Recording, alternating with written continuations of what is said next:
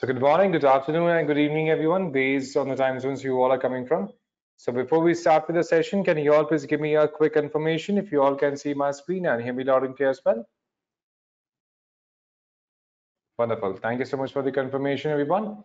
So let's start with a discussion on top of the Edureka meetup community here. Masterclasses was started back in 2019, and since then we have been closing into more than 35,000 members so far. So in these different master classes, we conduct multiple webinars and live events on different topics, including blockchain, IoT, artificial intelligence, machine learning, multiple front-end and back-end development technologies.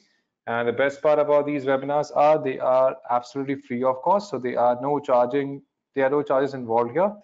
And these webinars are a great platform for anyone who is looking to get into the industry by learning the technology that is required. And to be a part of this entire group, we can directly click on this option which says join this community. So we'll be notified with the entire schedule that has been planned for the month so that we can schedule our day accordingly, and then we can join these webinars as per the given schedule. Now we have gathered for a discussion on top of Salesforce. So how exactly Salesforce is structured, and then we are going to discuss on how we can work with Salesforce Lighting component as per the requirement. So first of all, we are going to discuss on what exactly Salesforce is. Then we are going to talk about the Salesforce versus Lighting component, and then we are going to talk about the features of Salesforce Lighting, the usage of Salesforce Lighting, along with a small hands-on towards the end. All right, so if you talk about Salesforce, so what exactly Salesforce is? So Salesforce is a cloud-based software company which provides customer relationship management service, as in CRM. So CRM was, we can say, introduced by Salesforce itself to allow different teams in making sure that they are able to handle the leads coming in through the different channels and make sure that the status of each and every lead could be well, we can say, recorded, can be well documented. And again, if we have multiple sales professionals working on the same account, then they can all know, okay, what the current status of a given lead is and which one to pursue, which one to simply consider as non-productive, so that the entire strategy, the entire operations can be planned accordingly. So this is the advantage that was given to different sales team all across the globe by using this concept of CRM, which was hugely popular. And again, still it is the biggest market shareholder for the CRM solutions. So now, although we have multiple other solutions offered and as a part of the competitor, but again, since still Salesforce has been the global leader in terms of CRM solutions along with other domains as well. And Salesforce was the first company to introduce the concept of cloud computing in the world to the world back in 1999. All right, so Salesforce is used for, again, as a part of the marketing cloud. It is also used for sales, for services, for the community cloud versions as well, for the analytics, and for the app as well. So now Salesforce has multiple services that are integrated within different solutions. So there are multiple third-party integrations available here. We can use the SDKs available to go ahead and integrate that within applications. And now we have a good scope of enhancing the functionality for any applications by integrating it with Salesforce. So what exactly a Salesforce Lighting method is? So Salesforce Lighting is the new user interface by Salesforce. It comes with convenient new design, new productivity, and again with better functionality as well. So here we have three core components on which this design has been structured. So here we have the lighting design, then we have lighting framework, and then we have lighting experience. So if you talk about lighting experience, and this is a new user interface for Salesforce, it brings in modern appearances and functionality to the Salesforce platform. And then we have lighting framework, where it's like a UI framework for developing web applications and also for the mobile and desktop services. And then we have a design service, and then we have a design service. So design service is like, it's like a CSS based framework that is simply useful for developers and designers to create user interfaces based on the Lightning principle altogether. Now, if you talk about the classic UI or the classic UI versus the Lightning UI here, so this had been the classic version that you already are familiar with, and then it was recently updated into the Lightning UI, which is more like an advanced version offered by Salesforce. So it has a better view. It simply allows us to manage the entire account, and that too in a much better way with a better view altogether.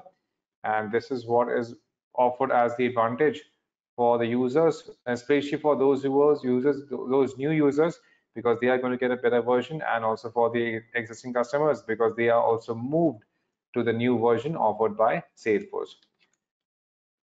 So there are multiple features that are added here in the Lightning edition. So here we have efficient navigation and the ability to switch between different custom apps they have been given. And again, here now we have new record layouts that focuses on what exactly we can do instead of what we can view. And then here we have turbocharged list views that can easily be filtered and visualized. And then we have the quick access to all the tools, like we have notes and recent items in the utility bar. And here we have here we can design beautiful dashboards with components that span both columns and rows. And here we have a sleek report views that we can filter quickly to see the data that's most important to us. So a better integration and a better security is also one of the key features offered by the new version released by Salesforce. So if we talk about the main different version, as you can see here, now this is a better view where we can even include the entire Kanban. So if you are familiar with Jira, with entire Agile and Scrum tools, so you must be familiar with this term before. So it's like a visual summary of all the records here, and we can move the opportunities according to our priority, which will help us focus on the important tasks first. And that's how we can ensure that we do get the best out of the available platforms by using the current method.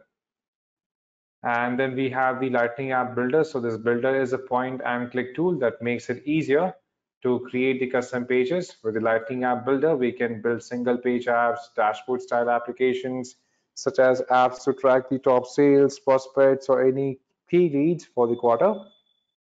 And here we have custom record pages for our objects that are tailored to the need of the users. And we also have the custom home pages, which contain the components and features that the users they use the most. And then we have Lightning Design System, so developers can use this to create cutting-edge, robust applications. It is flexible, scalable, and open source design system that is aimed to assist developers in delivering the best possible user experience. Now, based on the Lightning adoption survey, users who switched to Lightning experience, they reported a 41% increase in being productive, and again 22% increase in win rates, 23% faster time to close the deals, 40% increase in collaboration, and 44% increase in conversion rate as well. And if you talk about the usage of Salesforce Lighting, so the Lighting framework allows developers to be more productive. It is fast to create custom Lightning components using the building blocks included in the framework. And the Salesforce Lighting system provides a complete styling library, so developers they don't have to write their own HTML or CSS. And Lightning Data Service simply allows data access to code in the reusable components, and thus it simply eliminates the need to write controller code. So Salesforce admin can start rolling out the Lightning experience for the team, and with the Lightning framework, admins can create and customize pages faster without having to start from scratch each. And admins can also add, remove, and rearrange components on the home page or record pages with drag and drop ease. And for sales user, Lightning experience is an action-oriented environment that promotes the efficient sales workflow, and its pages focuses on the most important information first, and then the workspaces make our sales process clear, which is supported by best practices at every step. And it has separate tabs for details, related information, and collaboration, which brings order to pages and reduce the amount of scrolling to find things. And then for service user, we have now with Service Cloud for Lightning experience, the service team can solve user queries faster. So the Lightning Service Console is a high productivity workspace with a single view of every customer. So service agents, they don't have to waste time toggling between multiple apps, and the console guides the teams or service team through the case management process, which makes every step faster to complete with the efficiency. So now let's see how exactly we can work with these different components by navigating to the hands-on section. Let's log into our Salesforce account. Just a moment. Just a minute, everyone. We are just trying to set up in terms of our password. If we are using this for the first time, we can simply fill in the information that we have. And once we fill in the information, we would be taken to the free trial dashboard here. So let's open this up. So as you can see, this is the updated version that we have here in terms of the Lightning dashboard. So we can see here we have the specific, we can say segregation done for different accounts here. We can see currently we are having the access dashboard. So here we are going to go ahead and create the leads as and when required. So whenever we are going to create a lead here, we can see here, first of all, we have the list of all accounts available. We can click on accounts. So accounts are what? Accounts are basically those different leads that are currently a good prospect for us. So we can go ahead and create a new account as well. So for example, we want to import the entire account list that we have stored as a backup. We can click on import, and then we can import our own data set that we want to import here. So here, for example, here we have accounts and contacts. So if you want to add new records, we can add new record. We can define how exactly we want to map it. So if we have the access to a Gmail CSV or Outlook CSV or a CSV file available by default, then we can import that. If you want to create a new account altogether, so for the new account, we can go back and here we can click on new. So here we can enter the account details. For example, suppose here we have John Doe, and here we can define the parent account. And then, for example, here we want to define this one as type as what? So this is a competitor or a customer. We can define the customer. In case the customer has a website, we can add it. And here we can choose which industry the customer is currently interested in. Suppose here we have in energy. We can choose energy. We can define billing address, shipping address in case we have these details, which can be updated later on. Click on save. So now a new account has been created, and we can see all the other options related to this account here in terms of contracts, cases, notes, the campaign influence, the opportunities, the related contacts. So again, everything has been automatically added because these are the core features offered under accounts. So you can see here we have opportunities. If we want to add a new opportunity, we can click on new, and here we have the opportunity name. For example, here we have upsell of, we can say, a new service that we have created. So here we can define the account name that you want to add, and then we can define the primary campaign source in case you already have a campaign that was up and running. So that, for example, there was a social media campaign or a print campaign. What is the cost of the campaign that we had? So we can add, so we could have simply defined that campaign in case that was already available, or we can make use of the existing one as well.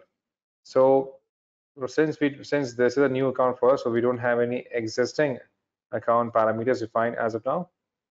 And here we can define whatever details you want to add for the current account. If in case the discovery has been completed or we want to add it as a new delivery altogether, we can simply define it as and when required. Click on save. So here we can choose the opportunity date. Suppose this was on 1st of August. Action stage here. Click on save. So this is going to simply add one of the opportunities that we have in terms, which is currently in the negotiation stage. And we can keep on updating the value for the same in the same, which may be in the same negotiation stage, or which may have been moved to a different stage altogether. So we can simply keep on defining the values as and when required. And whenever we are going to have any update, we can move them so that we can keep a track, and we can always filter them out. So based on the requirement, we can simply filter them out, which is currently in which stage, and we can have a clear current insight of the current status of each and every account that we are managing. So after this, we have leads. So leads are like, for example, we are running a website, we are running a mobile application. So we are going to receive multiple leads, right? So again, many leads are going to be completely broken and many leads are going to be, we can say, useful for us as well. So here we can create, now here we can create a complete lead stream through which we can have a control through which we can check what kind of leads we are going to have. And again, if these leads are of any use to us or not. So here we can define, for example, this is a qualified lead. We can define the salutation here, suppose as Miss, and here we can define the name, suppose as Jane Doe. And then we can define the website, the current configuration that we have here, the ratings. For example, this is a hot lead. Hot lead means this is, we can say this is currently having the highest possibility of getting converted. So this is what we define as a part of the hot lead here. Cold lead means, for example, we have found the lead ourselves. And that, for example, this is a part of a cold call lead here. Then again, this is going to be a part of cold lead that needs to be nurtured before we can convert this into a good, we can say, good possibility. And here we can define the company. For example, suppose if this is for a specific company here, we can define the company name. And here we can click on save. As you can see, a lead has been created. So this has already been qualified. So again, if this is in any other stage, then we would be notified so that we can take up actions. And again, we can keep a track. Okay, which lead is qualified, which lead is not, it has not been qualified yet. So we can know, okay, what is the actual funnel size that we are currently working on, and again, if it is fruitful to work on the same funnel or not. And then we have the section for opportunities. So these are the recently viewed. So for example, here we can go ahead and see which all opportunities are currently hot, which one needs to be worked upon. So we have a complete list available with us. And here we can have a complete calendar for keeping a track of the activities that we have planned.